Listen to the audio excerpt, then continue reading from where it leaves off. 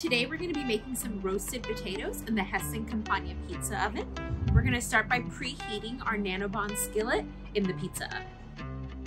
We're going to start by chopping our baby potatoes into quarters.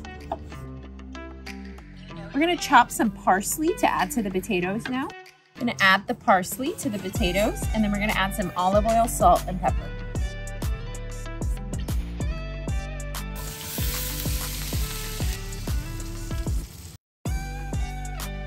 I'm gonna put some Parmesan cheese on top, and then we're gonna throw them back in really quickly for like 2 minutes, just so the cheese can kind of bubble.